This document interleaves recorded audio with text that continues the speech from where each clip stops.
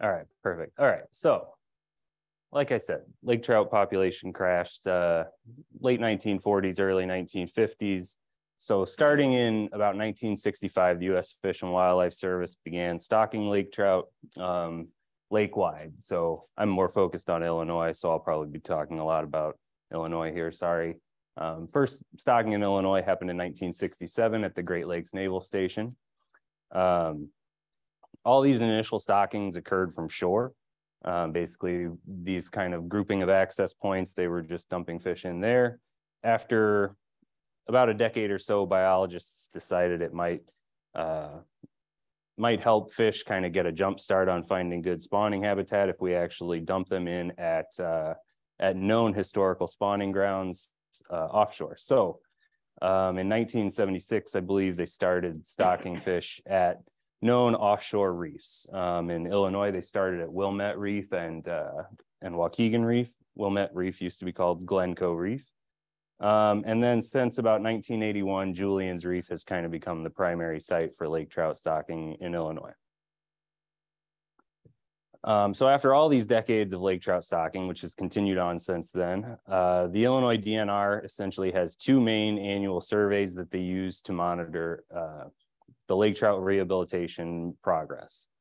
So in the spring, they'd set a series of gill nets on two transects moving offshore from Waukegan, Illinois. And then in the fall, they center on two spawning reefs and conduct another gill net survey that's looking for larger, more mature spawning fish.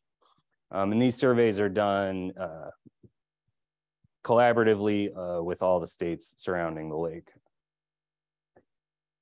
So during these surveys, we collect a wide array of biological information, all of which goes towards, like I said, assessing the success of those rehabilitation efforts for the lake trout population.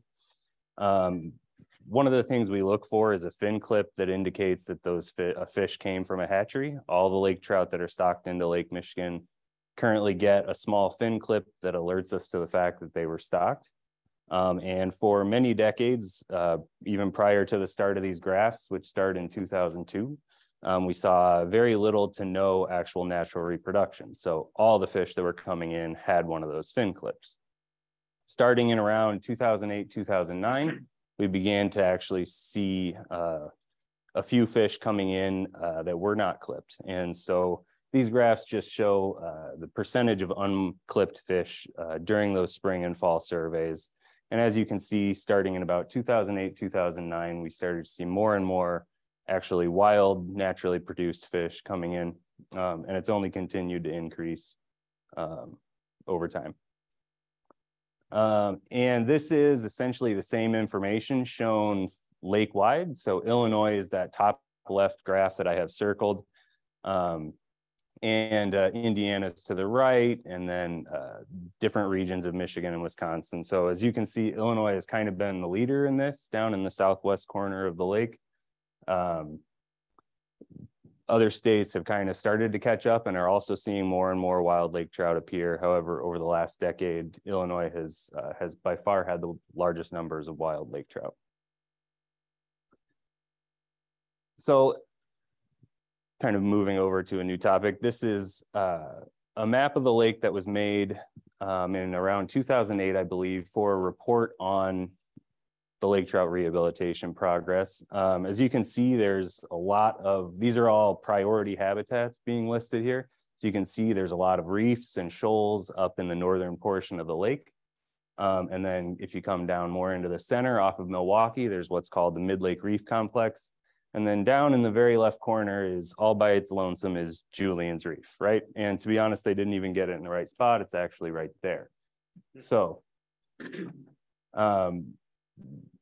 one other thing that we do when giving fish a hatchery fin clip, nowadays all fish also get what's called a coded wire tag. So this is a small metal tag that goes into the snout of the fish that contains a 6-digit code that we can read under a microscope. And that tells us exactly where and when that fish was stocked.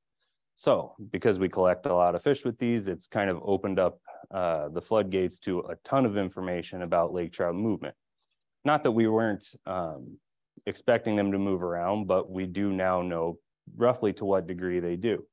So, for instance, during our fall survey at Julian's Reef, the fall lake trout survey I spoke about earlier in 2021, of all the stocked lake trout that we collected, 17% of them were actually stocked at the Mid-Lake Reef Complex, which is a distance of about 70 miles.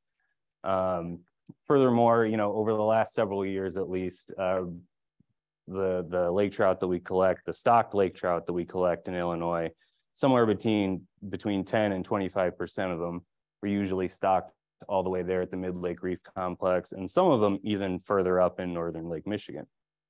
So this has opened our eyes to the degree that to which lake trout move around, find new spawning habitats, even though we put them on one spawning habitat, hoping they'll come back to that specific spot. They do move around, they do find new locations. So this kind of information made the DNR more interested in what other kind of areas we have that lake trout might be utilizing in this region, especially now that there's this larger and growing population of wild fish. So moving back a little bit, as I discussed earlier, during the 70s, we decided that we should try to find historical spawning grounds to actually start stocking lake trout on offshore. So this this map was produced by the Illinois State Geological Survey. And just to kind of orient you, this is essentially the entire Illinois shoreline. Chicago makes up maybe the bottom third to a half of it. So you can see a large smattering of small nearshore reefs all the way up and down the coast.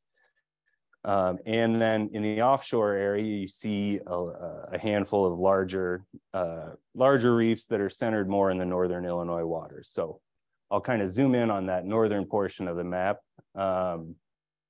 It's getting a bit cut off here, but you kind of get the idea. You can see some of the reefs I was talking about earlier.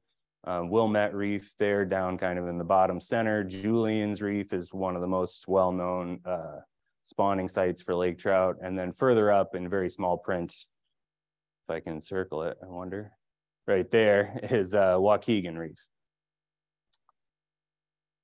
So this was helpful. It's not exactly an aid to navigation, obviously, but it let us know that there's a lot of habitat out there that we maybe wanted to get a better understanding of, and maybe could be potentially other lake trout spawning sites now that we know that we've got this many wild fish and fish are moving around quite a bit. So changing gears again slightly, in 2010, these two main spawning sites that the DNR has been surveying for many, many years, we wanted to get a better idea of what they actually looked like and what type of habitat was available. So at Julian's Reef and Waukegan Reef, our lab conducted a large-scale side scan sonar survey to actually assess the amount of habitat available at those reefs. And we were able to get a lot of imagery to actually see what type of substrates composed of that habitat and what the distribution of potential spawning habitat looked like.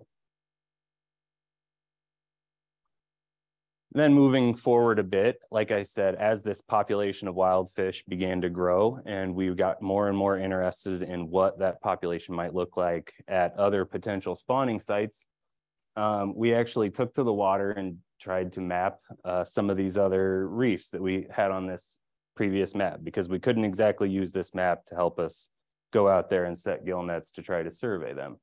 So over the course of a few years, we visited all of these reefs, including one down here at the bottom that wasn't even on this map, and basically drove transects collecting depth data so that we can then create bathymetric maps for each one of them.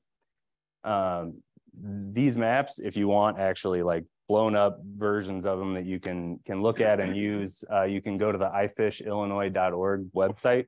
There's a page for Lake Michigan, and there's a tab that's called Fish Habitat, and you can download PDFs of all of these maps at these different reefs. Another fun thing I've kind of done lately is, so I took these sort of small scale isolated spots where we have this very high resolution depth data, and I've tried to combine it with a much more coarse bathymetry data from NOAA. This is just a 5-meter bathymetry map. And I've been able to create a larger scale bathymetric map of the northern Illinois waters It's not entirely accurate. These areas where there's sort of gray hashed boxes are areas where we have very high resolution from those reefs.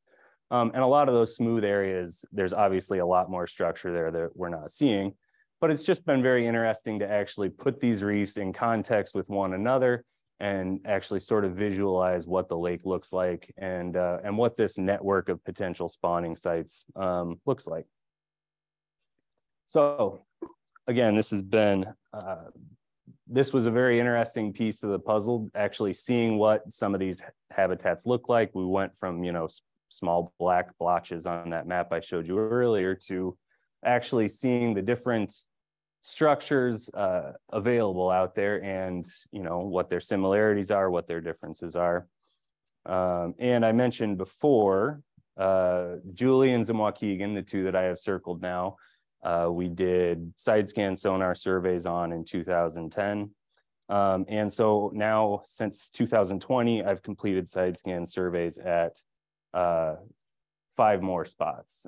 So these are, the bottom left there is Wilmette Reef and what's called Bill's Hill next to it. And then Lake Bluff Reef above that, North Reef, and what's called Gumby's Reef.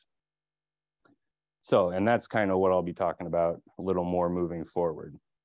So if you have a boat with a more new age, sonar GPS unit, you might have a side scan function on that, which is no doubt pretty useful. Because we're working offshore in deep water habitats, we got a little bit higher grade side scan sonar unit so that we can actually send it all the way down on that cable and get higher resolution and a wide swath of the lake bed, even in deep water. So this is just a few pictures of us deploying that towfish off the side of our research vessel, and that's what's got the transducers on it, sending out sonar pings, receiving them, and then sending them back up that cable to our processing unit. So once we run a series of transects all the way across the reef, we get essentially something that looks like this, right? So the bronze kind of background is all of that side scan imagery patched together, covering, in this case, this is Gumby's Reef, where I've overlain the bathymetry of it. And then the blue circles are actually where we conducted underwater video surveys. So basically that consisted of a metal frame with 2 GoPros attached to it that we dropped down on a rope to the bottom of the lake. I would let the boat drift and periodically lift the rope up and let the frame settle in a new spot. Interestingly, you can actually see how the day started out with the wind going from northwest to southeast.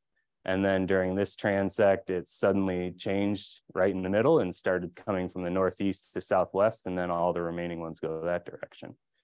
So once I take this side scan imagery, I basically zoom in on every last piece of it, go through it bit by bit in GIS and delineate all the different types of substrates. And we come out with something that looks like this. So this is the substrate map of Gumby Reef.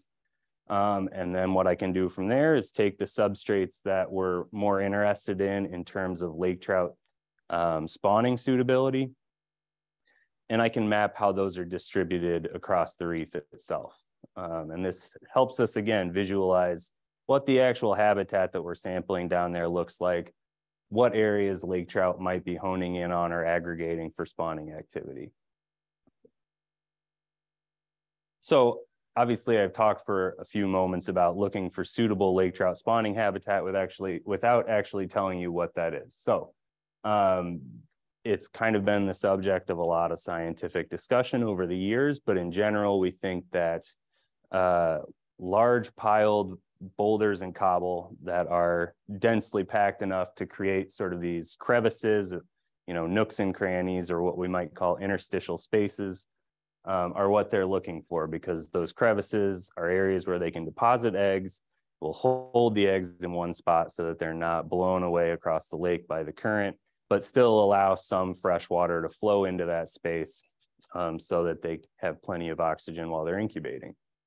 So these are just 2 spots. I realize that top image is pretty dark and maybe hard to see, but these are 2 areas where I had good side scan imagery that actually matched up with the underwater video. The if you can make out the red lines in the side scan imagery, that's the area that I've designated as that piece of potential spawning substrate. So you can see even in that imagery, there's a lot of boulders and rough spots from all the piled up rocks.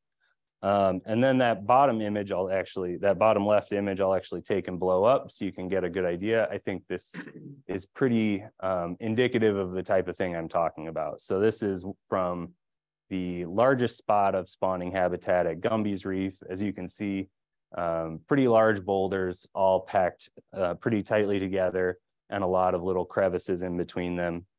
And if you actually look in the upper right, you can see 2 lake trout hanging out right there. This was in early October, so it's possible they were kind of starting to gather to spawn. There's also a whitefish over here if you look closely. So now, like I said, I'd love to just give you like a little bit of a visual tour of what the bottom of the lake looks like. This is not an area people get to see very often. So this is actually quite rare to see on the bottom of Lake Michigan right now. This is just bare sand or bare substrate. You can see in the side scan imagery, it just shows up very, very smoothly. This is rare because I think over what's most of the soft bottom areas of the lake, this is more what we see, which is that quagga mussels tend to be very clumped together and patchily distributed with areas of bare substrate in between them.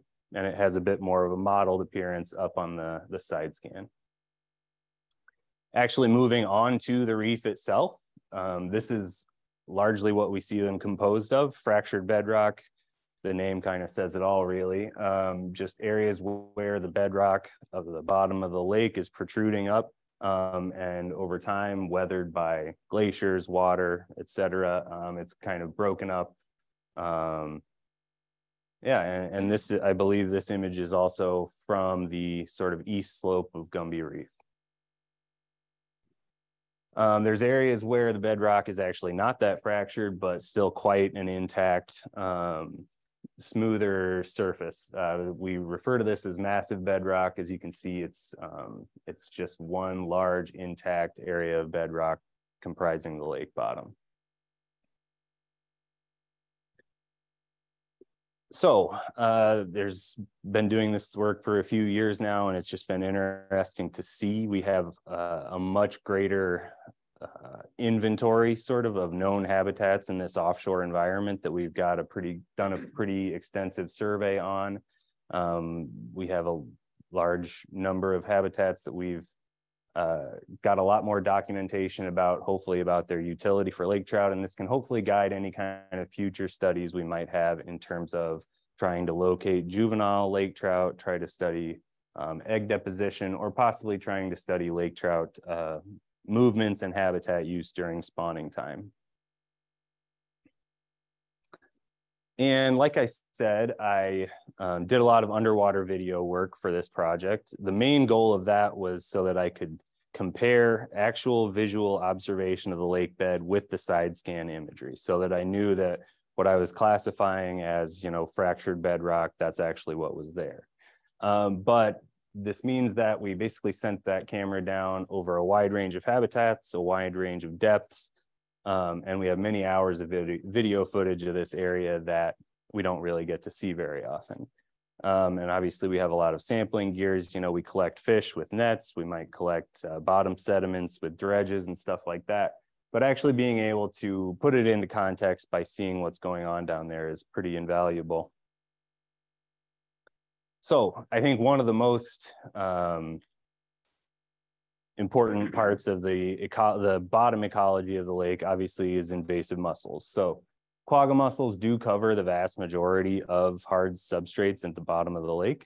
But interestingly, it's not entirely uniform. So for example, these are 2 images from the largest patches of spawning habitat, what I would say are probably the best patches of spawning habitat.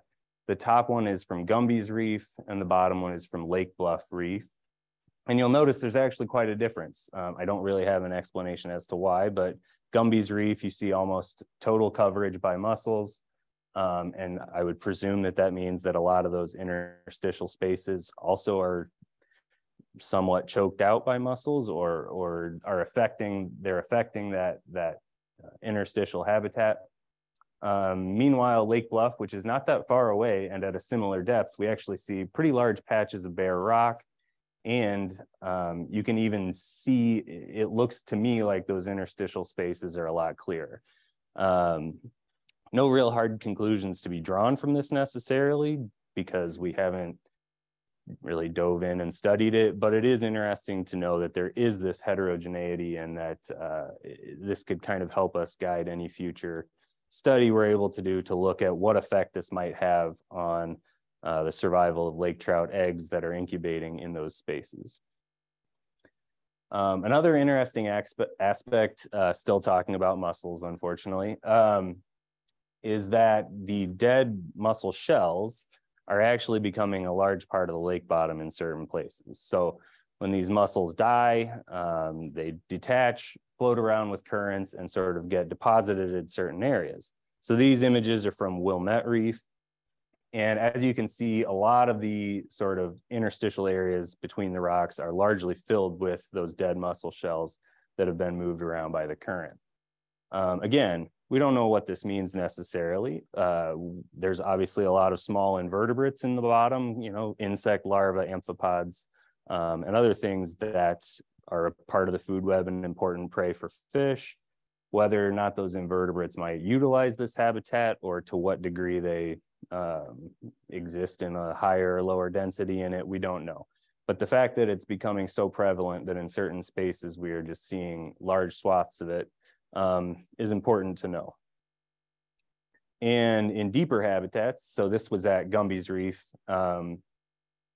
interestingly, rather than just sort of being distributed widely across the reef, it seems like the current almost finds low-lying areas and just deposits tons of mussels into these big beds, where they are just very, very dense. And again, what this means for ecology of the bottom of the lake, we don't necessarily know, but it's interesting to see. And finally, moving away from mussels, another thing that might impact bottom habitats is Cladophora. So this is an algae that grows to nuisance levels, sometimes in shallower areas. So this is from Wilmette Reef, which is the shallowest reef that we studied, which means there's more light penetration, and it helps that algae grow to really high densities. And again, this could have an impact on the quality of this habitat for fish. We also observed quite a few fish over time. The most common thing we saw were lake trout, as you might imagine, because that's kind of what we were out to study. We saw them in spaces you'd expect to see them, like hanging out off of steep cliff faces. This one's hanging out over, you can't see it very well, but sort of the largest patch of good boulder cobble spawning habitat at Lake Bluff Reef. And we even saw a couple that were just hanging out over sandier bottom, although they were in relatively close proximity to the base of a reef in those two instances. We did not see a lot of lake whitefish, but actually on one transect over the top of one reef, we actually saw quite an abundance of them. So lake whitefish are another native fish to Lake Michigan that suffered pretty heavy tolls from commercial fishing over the years, and their populations are generally low due to that, as well as just the changing ecology of the lake. But we saw a good number of them in this one spot. And interestingly enough, you may remember this is that large patch of dead mussel shells that I was talking about. Actually observed them feeding, foraging around. I know, again, it's hard to make out, but in those red circles, if you were able to watch the video, you'd be able to see lake whitefish rummaging around in and amongst those mussels, presumably feeding. And in the bottom right here, there was a group of about 10 of them all together.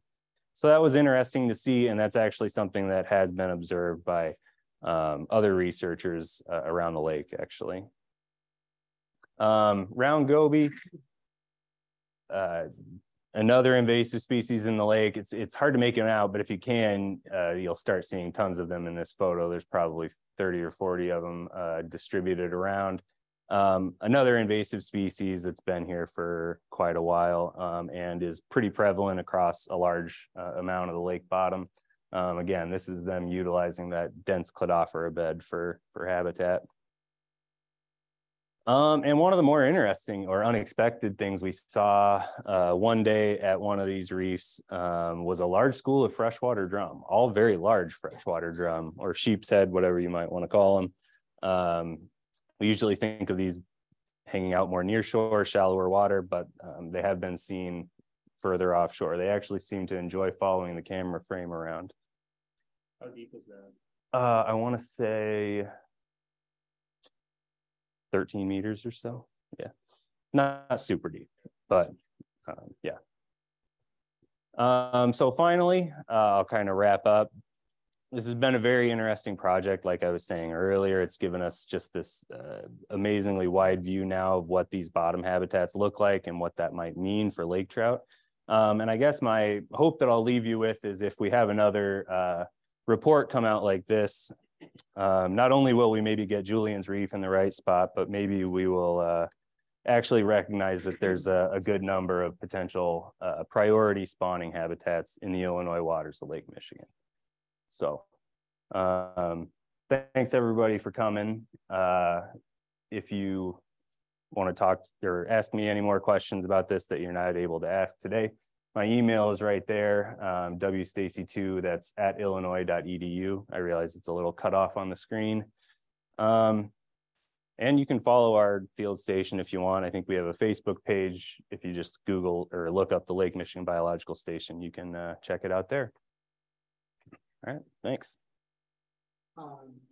You guys have can ask some questions or anything you want. I'm going to just ask a question. Yeah. Of the salmonoids, have any of them been eating the invasive species like the way salmonoids eat the mussels, or is there one salmonoid that is targeting the gobies rather than like?